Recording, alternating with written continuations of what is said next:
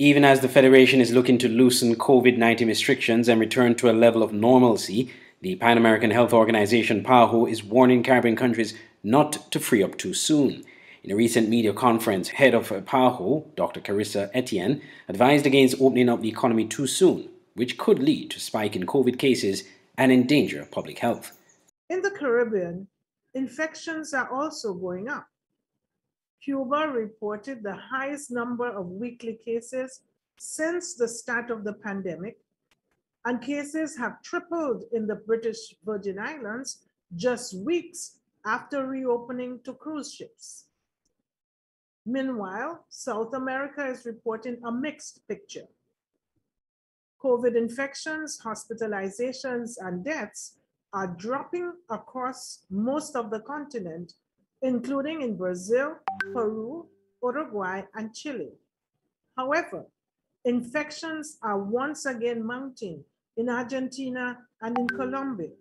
And they are reaching their highest ever levels, raising concerns about the health system's ability to cope, as 98% of ICU beds are already in use.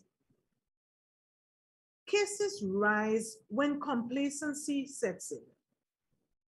We are all tired, but after experiencing successive peaks of infections in the same locations, we must break the cycle by embracing public health measures early and consistently.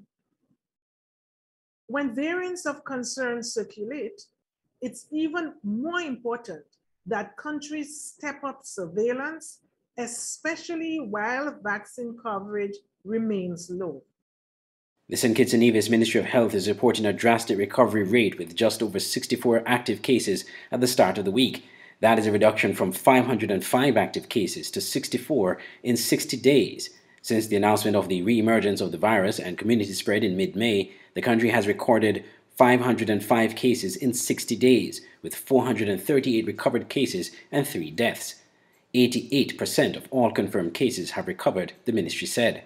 But with the Chief Medical Officer Dr. Hazel Laws disclosing that the Lambda variant of the COVID-19 virus is present in St. Kitts and Nevis, proving to be more transmissible than the previous strain of the virus, there are concerns that any loosening up of COVID measures prematurely could lead to a further spike in cases. A nightly curfew is in place from 9 p.m. of each day until 5 a.m. of the following day, which started on Monday, the 12th of July at 9:01 p.m. and will end at 5 a.m. on Monday, July 26th, until new regulations are instituted. I'm Andre Huey reporting for SKN Newsline.